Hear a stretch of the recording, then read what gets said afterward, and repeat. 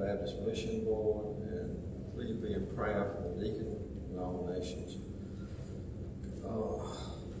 It's coming up in October, and then we're going to have the community prayer walk October 10th at 5 o'clock. Is there anything else as far as announcements? No?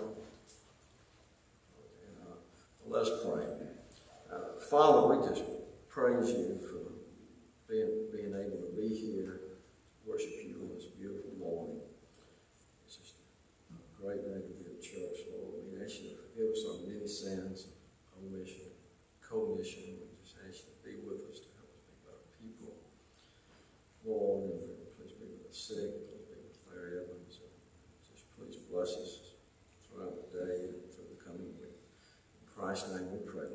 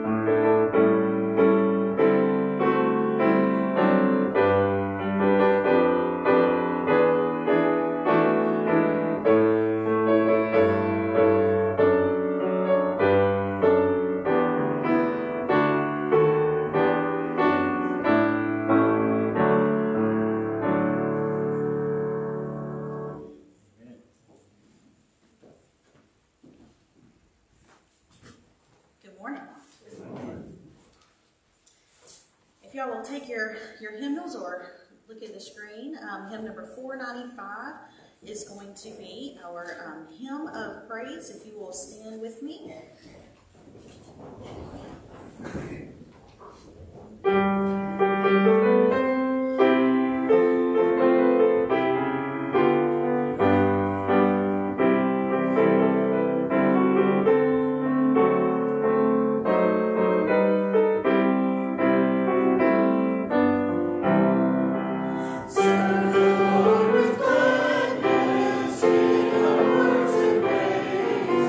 Come before his presence.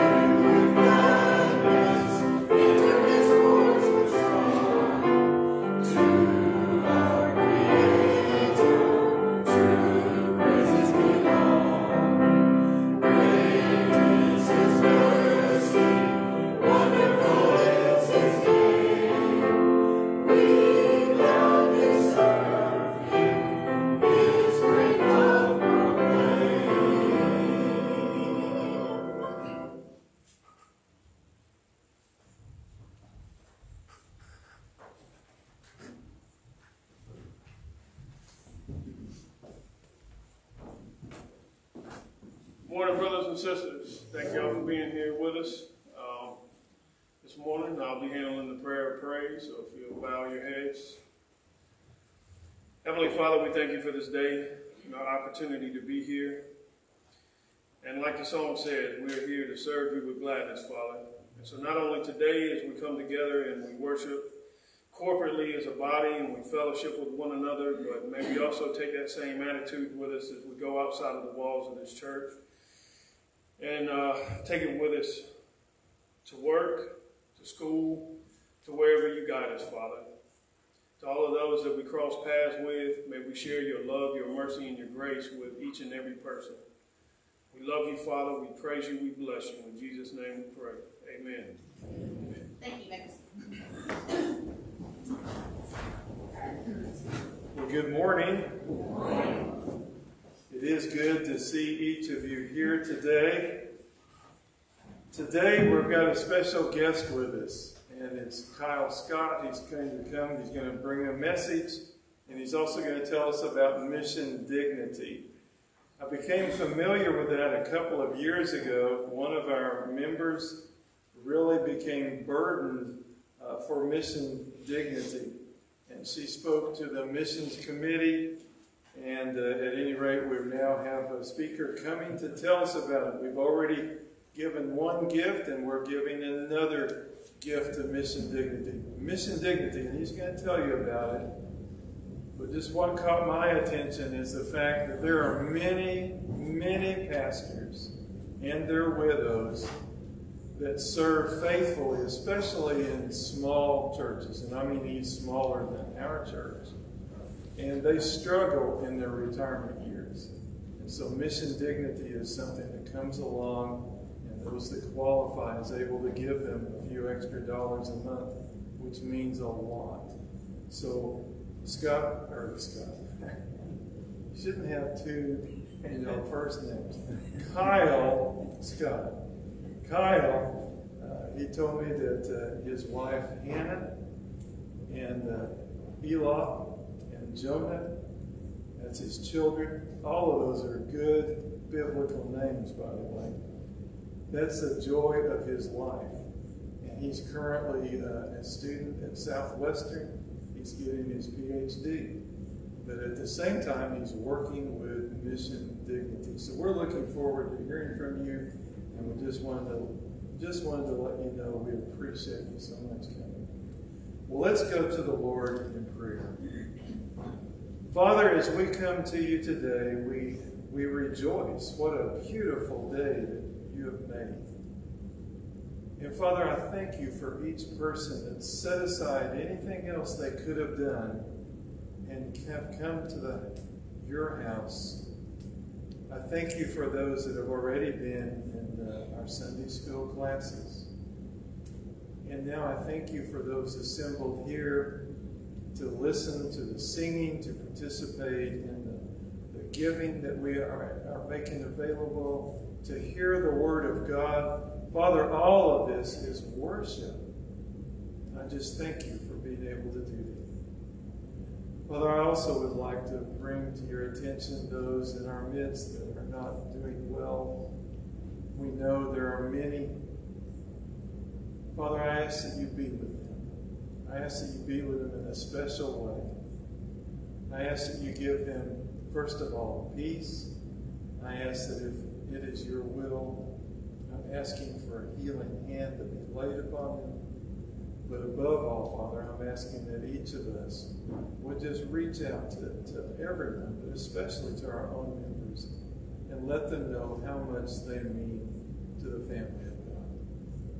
Now, Father, be with us in this service. May it all glorify your name. And it's in Jesus' name we pray. Amen.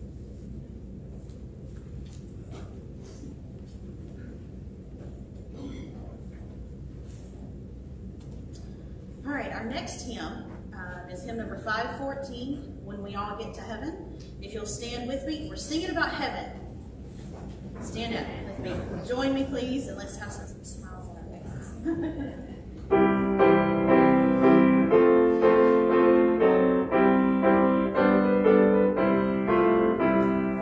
Sing the world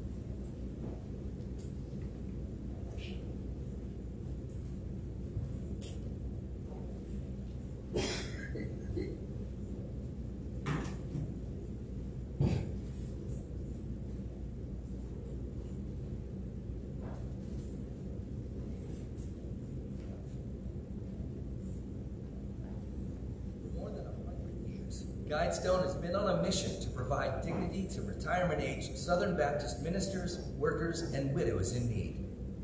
It was the heart of our founder, William Lunsford, as he observed veteran pastors and their widows in poverty to provide for these soldiers of the cross in their declining years. Give yourself wholeheartedly to the work. We'll stand back of it. If you fall in the work, we'll care for you. If you die, we will not allow your family to suffer. If you grow old in the work, we'll comfort you in your declining years.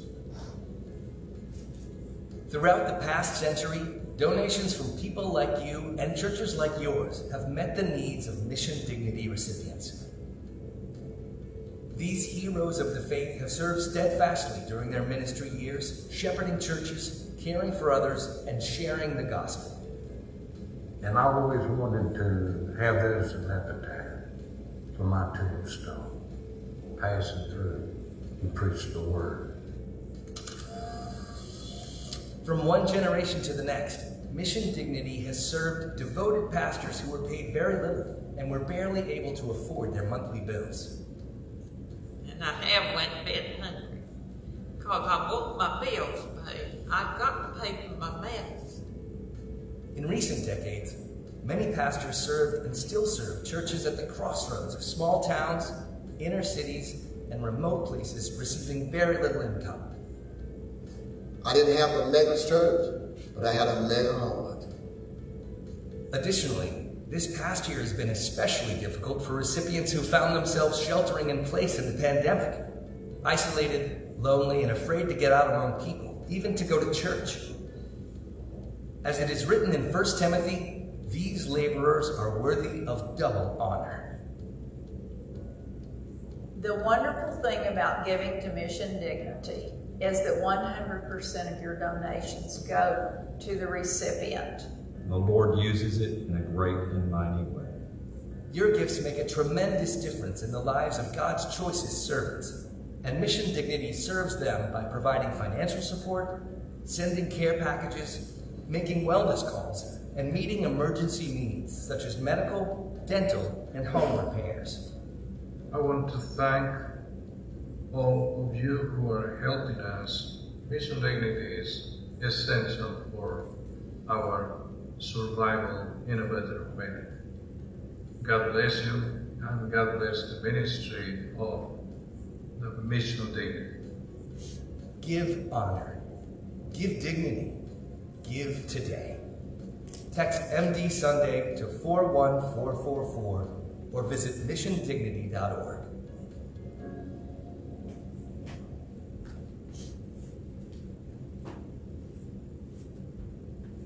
Am I on?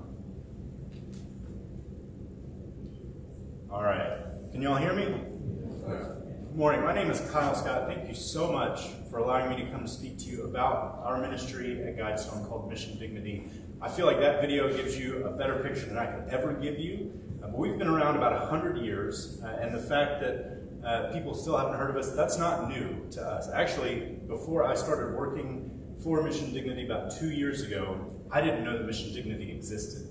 But when I heard about the mission that we assist retirement-age Southern Baptist pastors, denominational workers, and their widows through financial assistance and advocacy for those who are struggling to meet or to make ends meet, I had to be a part of this ministry. And I am so grateful that you as a church want to be involved with this ministry, because it's really, like that video said, it's only because of churches like yours, like Damascus Baptist Church, that we're able to fulfill our mission to serve these pastors and their widows and give them double honor for the work that they've done for the Lord and for His church. So thank you for allowing me to be here. Thank you for letting me speak to you this morning. I am going to be speaking out of Philemon. It is the letter right after the book of Titus, one of Paul's most intimate letters. But while you guys turn there, we all have major moments in our lives that change everything. And Pastor Stockton, he mentioned that I have a wife and 2 kids, and those moments where I married my wife and where my children were born, those are the 2 moments that really stick out to me. There are a ton of other moments, but those are the ones that I look back on and think, my life has forever changed because of those moments. I can still, to this day, picture my wife walking down the aisle to come meet me on stage where we said our vows together. And in that moment where I was saying our vows, I knew nothing would ever be the same. It wasn't only about me anymore. It was every decision I made, every action I did had a direct impact on her. And so I began to think in a different way. I began to act in a different way because I knew that it was different now. And the same for when my kids were born. I can still picture myself in the hospital. I can still hear my daughter and son cry for the first time. And normally that would irritate me and it would be a scratching on my ears. But those moments, I remember thinking that is one of the best sounds in the world I've ever heard. And in the same way, I knew that my life would never be the same. It was never just about me anymore. It was never just about my wife and I. Every action that I did, every word that I said would be picked up by them, and they would take it and run with it. And so my actions changed, my heart changed. All of that changed when I got married and when I had kids. And in the book of Philemon, we see Paul reminding a person what major change happens when we believe in Christ. And so we'll read it here quickly, and then we'll jump in. So, Philemon verses 1 through 7 reads this. Paul, a prisoner of Christ Jesus, and Timothy, our brother, to Philemon, our beloved friend and fellow laborer, to the beloved Apphia, Archippus, our fellow soldier, and to the church in your house, grace to you and peace from God our Father and the Lord Jesus Christ. And I thank my God, making mention of you always in my prayers, hearing of your love and faith which you have toward the Lord Jesus and toward all the saints, that the sharing of your faith may become effective by the acknowledgement of every good thing which is in you in Christ Jesus. For we have great joy and consolation in your love, because the hearts of the saints have been refreshed by you, brother. Now let's pray. Father, I pray that you would speak this morning. Your Holy Spirit would make this text come alive, and that your word would go out and not return void. We love you, we thank you, we praise you for your word, and we pray that you would speak this morning. It's in your Son's name I ask these things by the power of your Spirit. Amen. Now, Philemon is different than most of Paul's letters. This is a very intimate letter written to a very specific individual about a very specific situation. And the context around this letter, Philemon, he owned a slave named Onesimus, and he had run away from Philemon. And while on the run, Onesimus met Paul, potentially in prison where Paul was chained. History doesn't tell us where they met or when they met exactly, but when they met, Paul did what he does best. He led Onesimus to Christ. That's the heartbeat of Paul. Every person he interacted with heard about Christ, and Onesimus was one of those. And he came to know Christ in a drastically new way. Onesimus is now a new man, changed by his faith in Christ. But there was a problem. Paul and Onesimus both knew that Onesimus was a runaway slave. And they both also knew the Roman law, which meant that Onesimus had to return to Philemon as his slave. And he had to repay Philemon for what he had done for him. Now, Philemon, we're not really sure what Onesimus did when he left. It could have been that he just owed Philemon for the work that he had missed while he was away. But there's also the possibility that Onesimus actually stole something from Philemon when he left. And so it might not just be the thing, or the time that he had to repay, but also a very tangible material thing that Onesimus had to repay to Philemon. Now, regardless of what the issue was, Onesimus had to return to Philemon, and he had to repay him. And that's where Paul steps in. Paul and Onesimus both knew that Philemon had every right to punish him based on the Roman law. Paul, though, recognized a monumental shift that occurred when someone came to know Christ. Now, relationships change. Christ makes all things new. And so Paul, as he's in chains, is asking someone to write this letter to his fellow co-worker, his brother, Philemon. Now, in reality, Paul was calling Philemon to his higher calling in Christ. And it's in the first 7 verses we get a summary of what that higher calling is for all of us, not just for Philemon.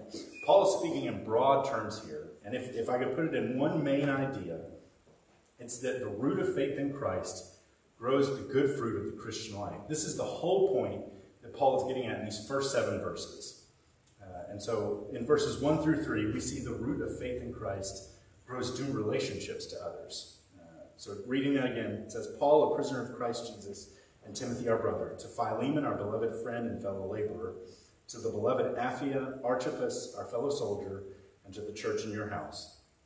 Grace to you and peace from God our Father and Lord Jesus Christ. This is the only letter, just in looking at all of Paul's letters, this is the only letter where Paul actually calls himself a prisoner. Most of the time it's an apostle of Jesus Christ or a servant of the Lord Jesus Christ, but this is the only time he calls himself a prisoner. Now, it's probably because he had such a personal relationship with Philemon that he calls himself a prisoner instead of an apostle or a servant of Jesus Christ. That would be like looking at my wife and saying, "Hi, I'm Mr. Scott. I would like for you to call me that from now on." It would be ridiculous to say that to someone you knew so well. But there's also something different about this. And he actually clarifies that a little bit more in verses 2 and 3. So he calls Philemon a fellow worker and a friend, Apphia, his and Timothy's beloved sister. And if you look in the Greek, it actually says beloved sister, not just the beloved Apphia. It's a familial relationship that he has with Apphia now. And they mention Archippus, their fellow soldier. And they also mention the church in Philemon's house. So Apphia and Archippus are often thought to be Philemon's wife and son. And this reference to a church that meets in Philemon's home helps fill out who exactly this Philemon is. So we've got Paul, a prisoner of Christ Jesus, writing to this very specific man named Philemon, and apparently his wife and son, and the church that meets in his house. Now in the New Testament world, most people lived in rooms rather than full houses. And only the wealthy had houses large enough to host gatherings. So what Paul is telling us here is that Philemon was actually a pretty wealthy guy. He was the sponsor, if you will, of the church that met in his home. He was able to bring people in because he had so much wealth and had his house, and he hosted the church. Now, given Paul's status as a prisoner, there's no reason that he and Philemon should know each other as well as Paul leads us to believe they do. They wouldn't have run in the same crowds. Paul is in prison. There's no reason why Philemon would also be in the same circles as Paul. They wouldn't have had much in common besides their Roman citizenship, and even that wouldn't have mattered much. The Roman Empire was so spread out and so diverse that Paul, a Jewish man, probably didn't have much in common with Philemon, who is a Greek man. Now, there would be no real draw for them to be as close as Paul. Leads us to believe that they are, like I mentioned.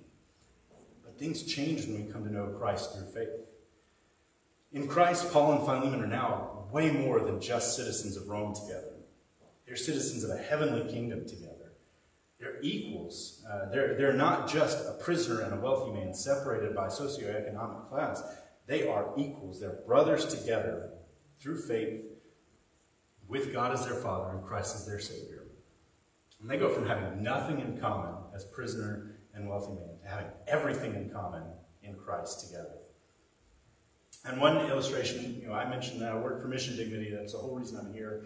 And we serve the best people in the world. And there's a lady by the name of Miss Dolly Holton. She used to live in Florida. Her and her husband did lots of ministry down in Florida, but she moved out to California recently. And a couple of years ago, we were able to help her afford some eye surgery that she was desperately needing. She couldn't see very well, and she wrote to us about it, and we were able to provide the funding to actually help her see again. And after that, she wrote us a letter where she told us, I'm writing you a letter, and I can actually see what I'm writing again. And in that letter, she said, I am so thankful for my family in Texas. Now, we've never met Miss Dolly Holton in person.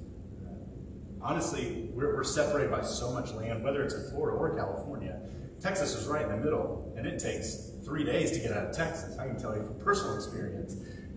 And so to drive from Texas to Florida or from Texas to California, it's a long trip.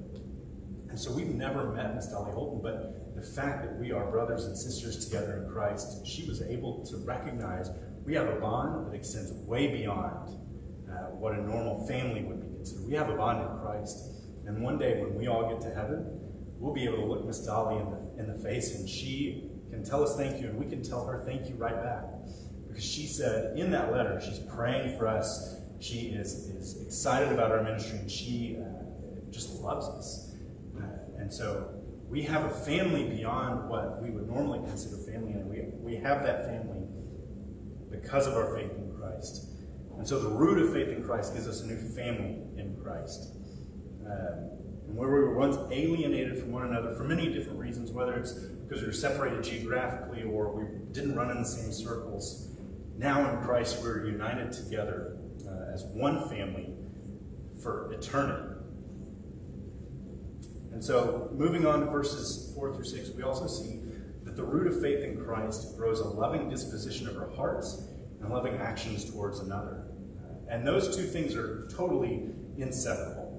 They have to go together.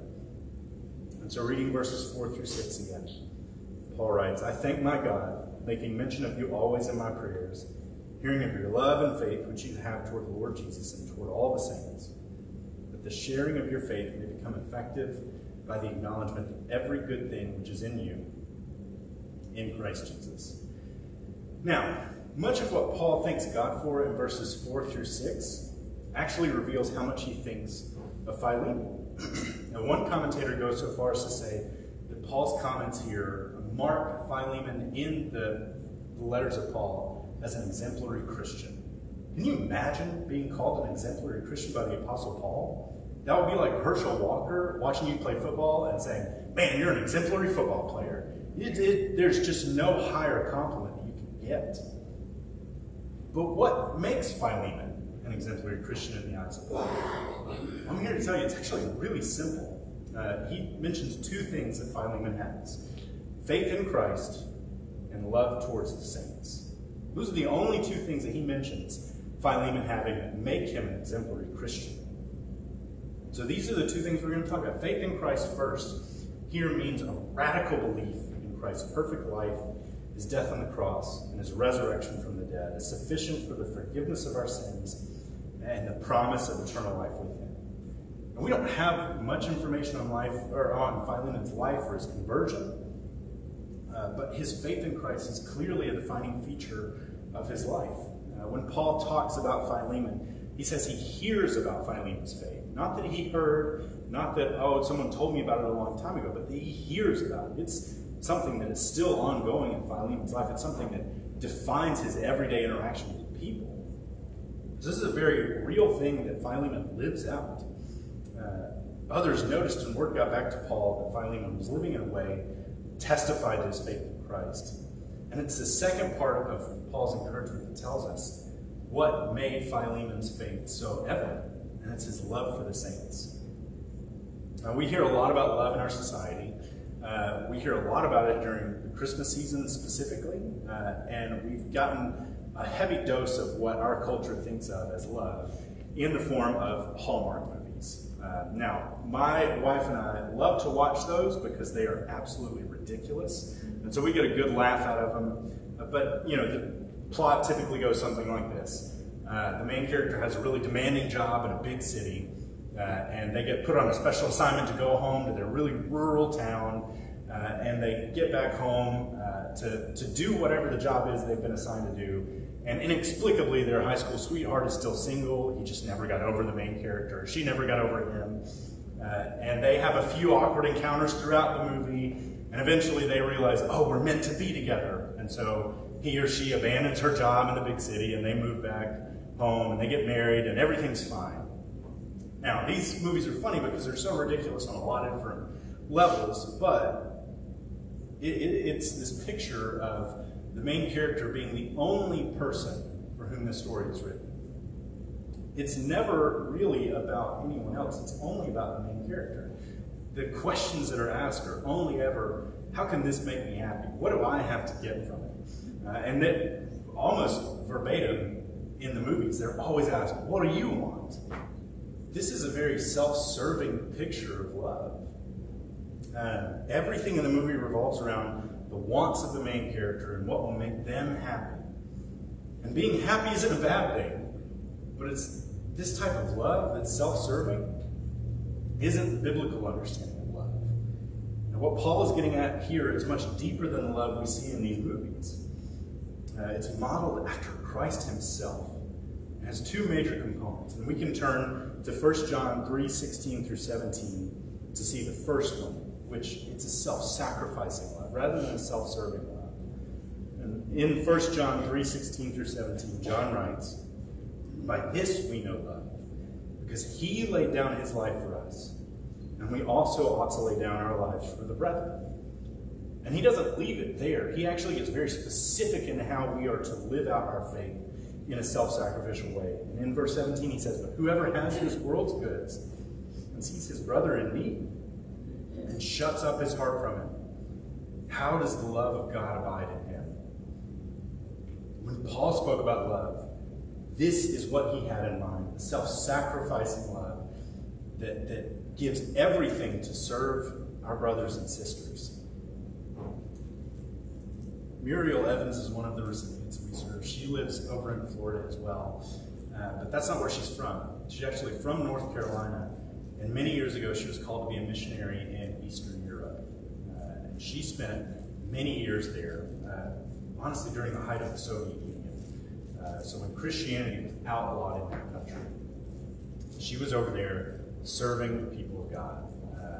Two of the things that she did, she provided respite care for pastors who were in these areas that were persecuted. She would smuggle them out, essentially, and provide care for them, help them get refreshed, help them get restored physically, spiritually, and then they would go back in because they had such a love for the people of God and such a desire to see more people come to know Christ in that country. The other thing that she did was she was actually a professional Bible smuggler. So she would load trucks up with Bibles and send them into the Soviet Union so that more people might come to know Christ, more people might come to faith in Christ, so that she might have a bigger family in Christ because of her work. And now, she's not in Eastern Europe anymore, but she's still serving her community. She is still actually opening up her home to others who need a place to stay. So she is self-sacrificing in a very real way. She has the world's goods, and she sees her brothers and sisters in need. And she's opening up her home to give them a place to stay and get back on their feet. And so Muriel Evans, like I said, one of our recipients, she's a great example of what this self-sacrificing love looks like, not only in her current situation, but also in her past, where she was a missionary. The other aspect of Christian love is identification with her family. You know, the Apostle John talks about serving the needs of our brethren, of our brothers and sisters. And Paul points to this aspect of love when he talks about the sharing of your faith. Now, on the surface, it looks like Paul is talking about evangelism here. Now, Paul, as we talked about, he is very passionate about evangelism. This isn't the idea that he has in mind here. He is connecting this idea of sharing the faith with his love, with the love for the saints. And what he's speaking about here is a true, deep fellowship with Philemon's new family. He's reminding him that you have this identification with your family that's unlike anything you should know outside of the family of Christ.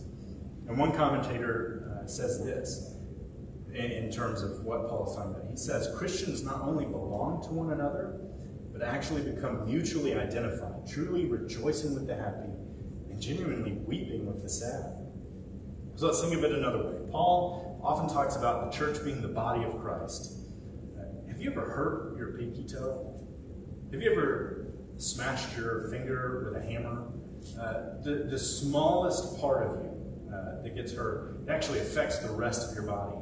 A couple of weeks ago, I busted a blood vessel in my index finger, and it was the most frustrating thing. I had to cut fruit differently. I couldn't open doors the right way. It was ridiculous. And that little joint caused the rest of my body pain because muscles that weren't used to working in certain ways had to compensate for this. And so my left shoulder was sore because I was opening doors and doing all the things that I normally do with my right hand and right arm.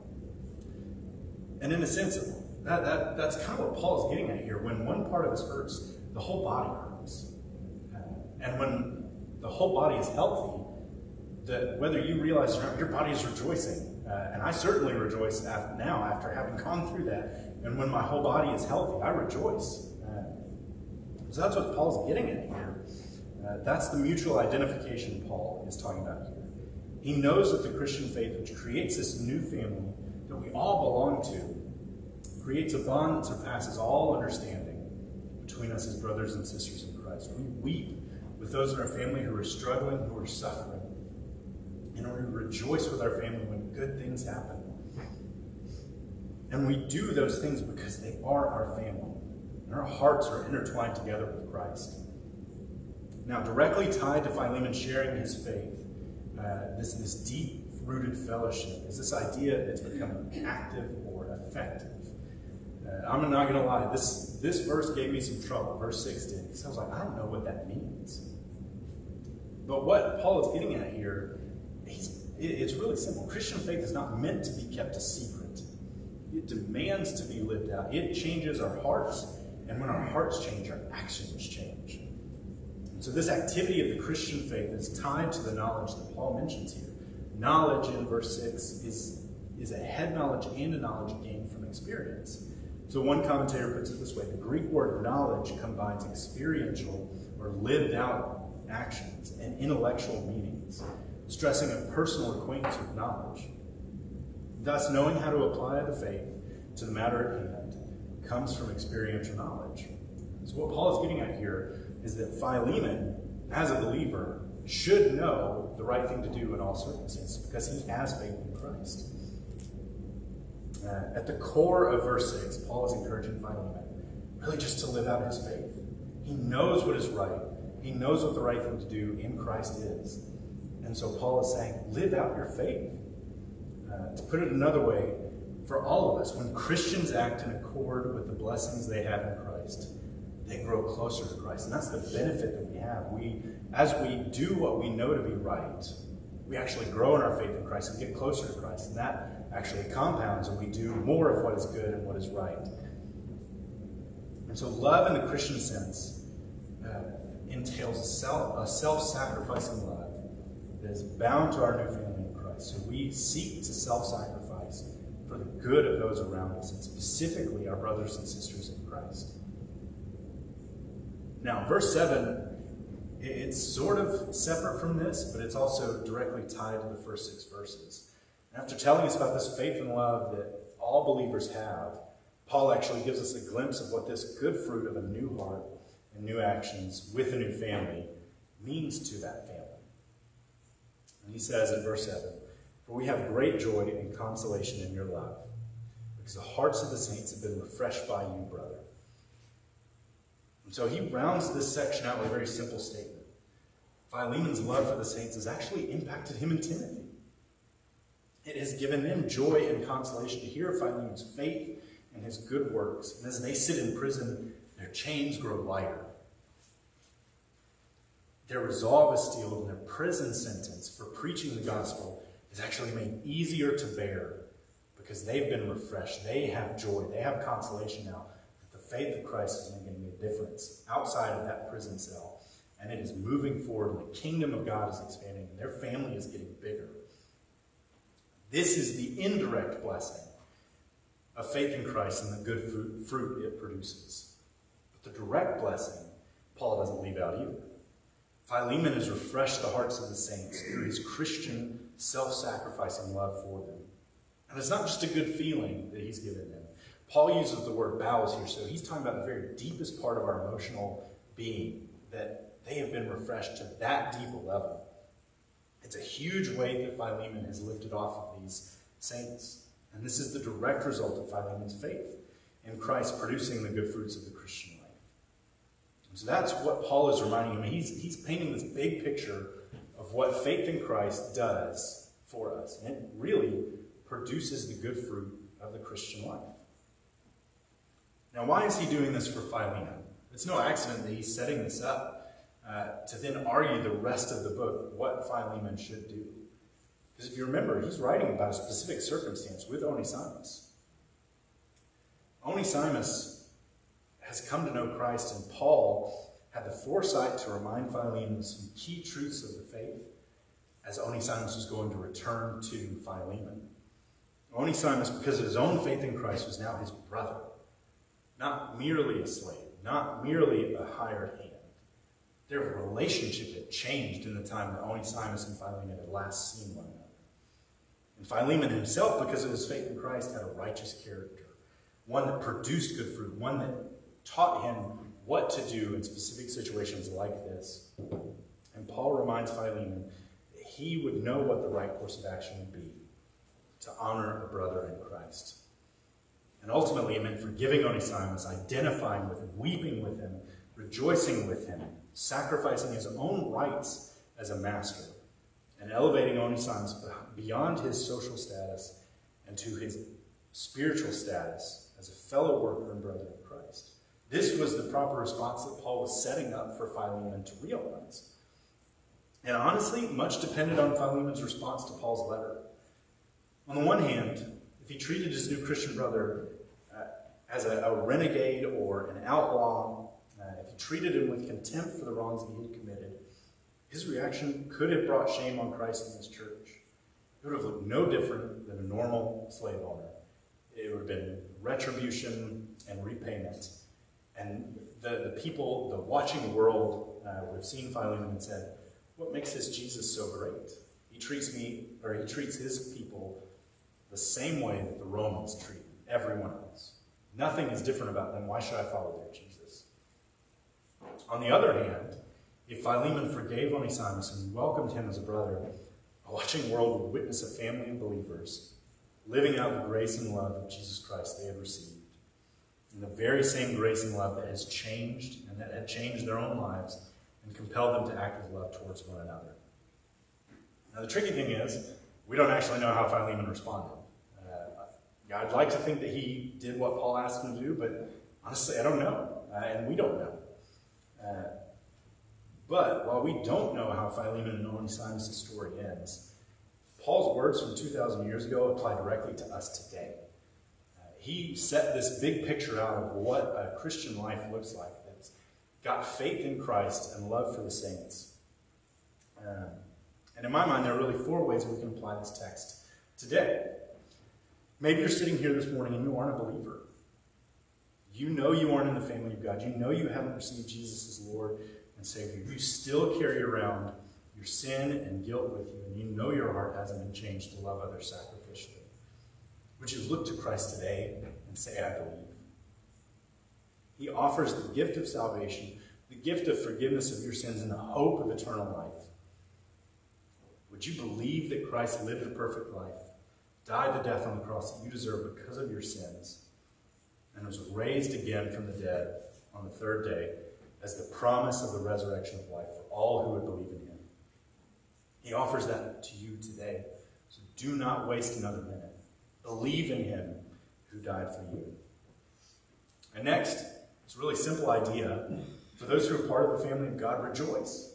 You have this promise of salvation. You have this new heart that he's given you, and he has enabled you to serve others sacrificially. Would you rejoice in that idea?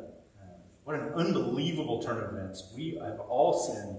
We've all fallen short of the glory of God. But God demonstrates his own love for us in this, that while we were still sinners, Christ died for us. And he's made us new in Christ by the power of his Holy Spirit. Would you rejoice in that truth today? And thirdly, look for ways to serve one another.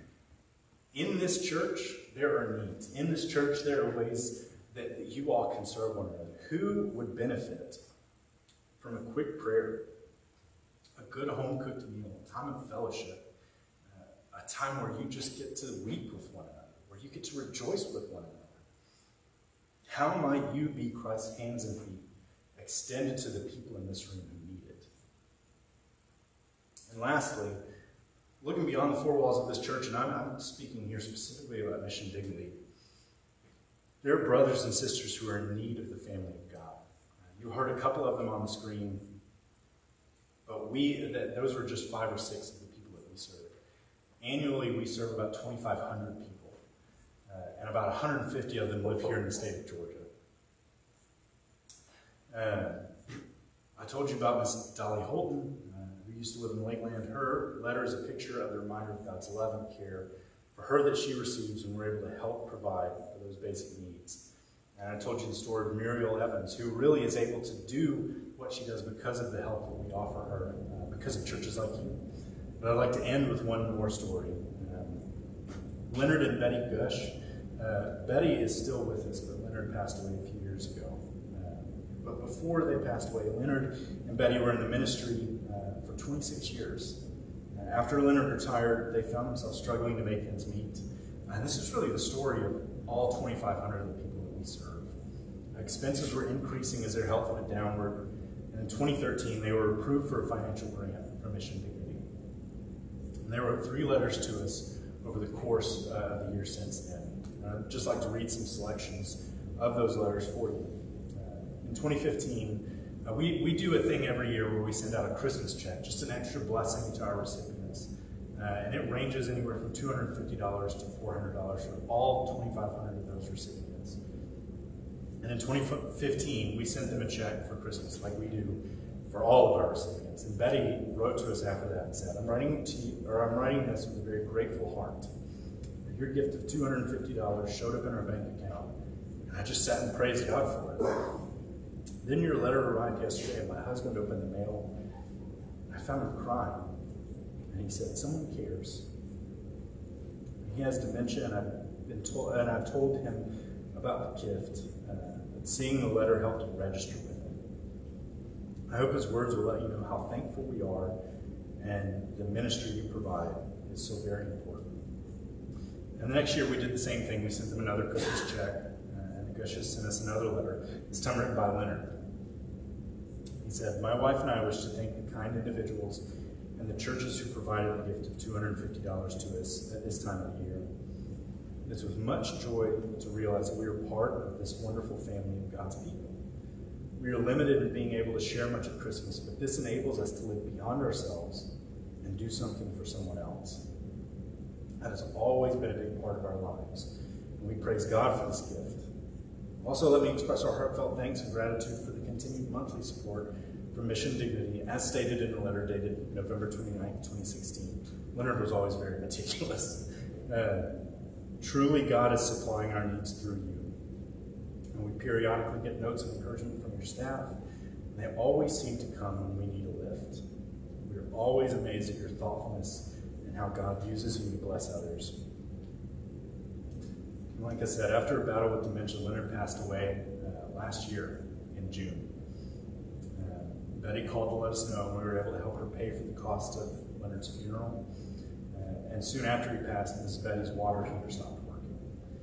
It was coming up on winter, so she needed a new water heater. We were able to provide the funds to get her that new water heater, get it installed, take care of all of it. And a few weeks later, we got a letter from her that said the following: Dear loving and caring people, I'm overflowing with gratitude for the generous check to pay for my water heater. You have carried me when my feet could hardly move. I'm so thankful for Guidestone and Mission Dignity, and for a loving God who touches the hearts of his people. Mission Dignity continues to serve Betty and hundreds more like her. And we're only able to do that because of churches like you. We don't receive cooperative program funding, so we're only able to send out monthly grants because of the generosity of God's people that are found in churches like Damascus. 100% of those donations, every cent that you give, goes to recipients like Betty, like Muriel, like Paul. These people of God need you. Within this room and outside of those four walls in the Mission Dignity Department, be the hands and feet of Christ to your brothers and sisters. And so the invitation is clear today. Brother Stockton will be up here during the invitation time. It's twofold today. If you're not in the family of God, today is the day to join this family by believing in Christ for the forgiveness of your sins. And if you are in the family of God, today is the day to live actively in the Christian faith. Live out your faith by refreshing the saints today, both in this church and outside these four walls. And be a witness to a watching world desperately in need of a faith that produces a new heart, new actions, and gives them a new family. As we open up the invitation, I'll end with Paul's words in verse 20 of Philemon. On behalf of the members of this church and our family in Christ outside these four walls. So as you look around, these are the words that our recipients are saying to you. These are the words that people who are hurting in here, who are rejoicing in here, want to say to you. May we benefit from you in the Lord. Refresh our hearts in Christ.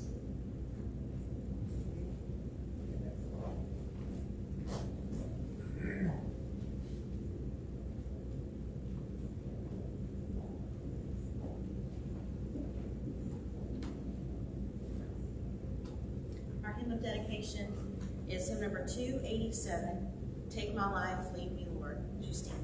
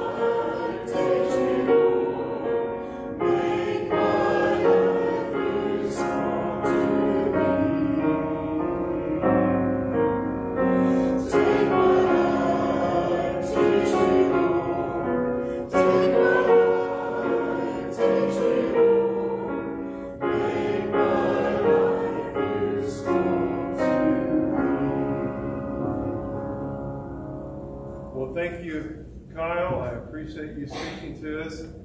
And thank you, Abby, for filling in for Keith. We appreciate that so much. I'm going to ask Kyle to just stay with me here at the front, and please, come by and, tell him you're glad he was here and that he presented the wonderful work of Mission Dignity, which is a part of Guidestone. So if you would, let's be dismissed. If you will say our benediction, Psalm 67 with me. May God be gracious to us and bless us and make his face shine upon us, that your ways may be known upon the earth, your salvation among all nations.